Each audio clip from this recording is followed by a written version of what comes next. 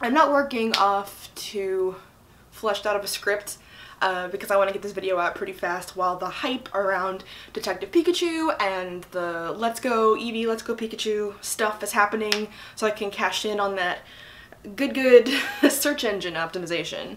So there's this idea in eco-criticism, but also just like in life, called the nature-culture binary, and it's exactly what it sounds like.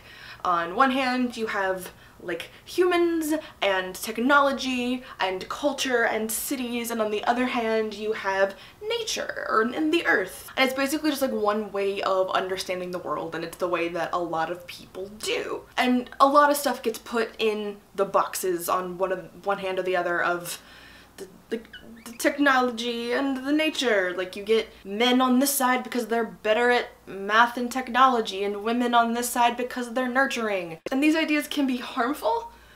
Way back when it was, oh, we are humans, we are men specifically, and it's our prerogative to take over nature and use it for ourselves because it's something that we can do because we're superior. But then even when the script gets flipped, it's usually still working along this binary, so you'll have, oh, women are more in touch with nature and that's a good thing, even though like that idea is maybe not 100% fleshed out or true. Just because it seems like it's being subversive, it's still usually working along this framework, and it can be hurtful for other reasons. This whole nature-culture binary is a very Western concept. It has roots in the Enlightenment and Cartesian ways of thinking, and doesn't necessarily apply to places like Japan, which finally brings us to Pokemon. So Pokemon takes this idea of the nature-culture binary and slam dunks it into the nearest trash can. If you're going to attempt to enforce this binary in any way, Pokemon are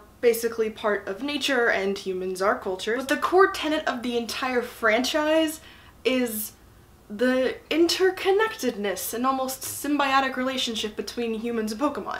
If you've ever watched like a single episode of the anime, it's like the only thing the narrator ever says. Even in the Detective Pikachu trailer, the opening line is like, "Welcome to Rhyme City, a celebration of the harmony between humans and Pokemon." Rhyme City is a testament to the harmony between humans and Pokemon, or like something. It's really important. That entire concept is really important, it's interconnectedness. Pokemon are part of nature, so you have types and the typings, you know, you have like water and grass and fire and electricity, like very like nature-centric typings.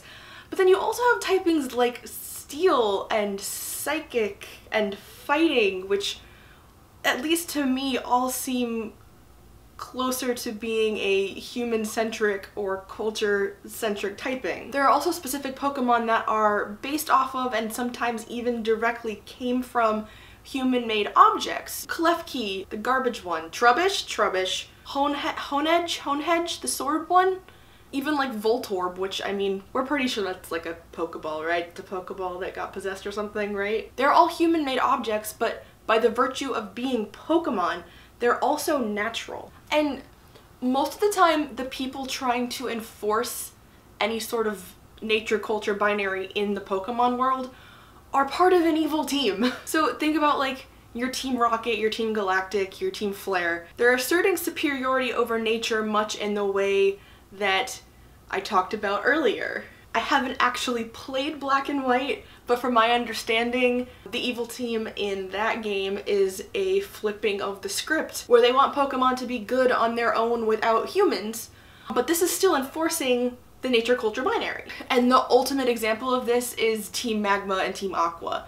That's their whole thing, is nature is better and we're gonna make more water, or culture is humans are better and we're gonna make more land, and there's a distinct line between them. That's their whole thing. But you as the player, or whoever the protagonist is, breaks up their entire plan, because enforcing the nature-culture binary does not fit with the philosophy of the Pokemon world. Within this world, the nature-culture binary basically doesn't exist.